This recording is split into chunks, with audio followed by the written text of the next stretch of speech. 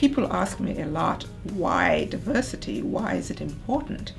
And of course, it's often conceptualized as an affirmative action, but I think we've moved far beyond that. It is important to maintain and improve the excellence of academic institutions. We are now facing in healthcare some really complicated issues, and for solving complex problems, you need a diversity of thought and diversity of perspective. As Scott Page, in his wonderful book about difference, puts it, if you put a bunch of high-level experts together to solve a problem that are of a homogeneous group, or you put a high-level group of a not so high-level group of a heterogeneous group, the heterogeneous group wins out all the time for coming up with creative solutions. I think the NIH invests a lot of money in training people, but the number of people who end up being principal investigators and the diversity of the principal investigator pool does not reflect the diversity of the people who are being trained even. You know, women don't make it to the PI ranks. People of color don't make it to the PI ranks.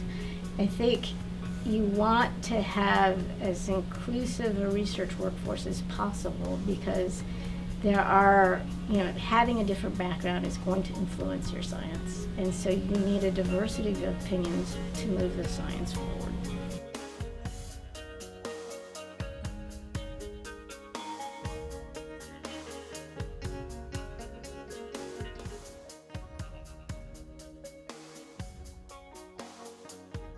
I've found that Black investigators are significantly less likely to receive NIH funding compared to whites.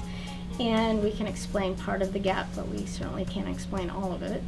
The implications of the findings are that it's either proposal quality or bias or problems with the review process. And you know, we're doing further studies to try to understand exactly how to best sort of address these issues. So I think that regardless, sort of providing applicants with the unwritten rules of how to be successful in the grant process would be helpful. It would be, you know, you don't know, in diseases, you always don't know the mechanism but with the disease, but if you know the treatment, if you know that a treatment works, you give a treatment. You see if it works. I would recommend that the NIH consider something like that. People actually are wired, I believe, to look at role models in order to encourage them in anything that they do.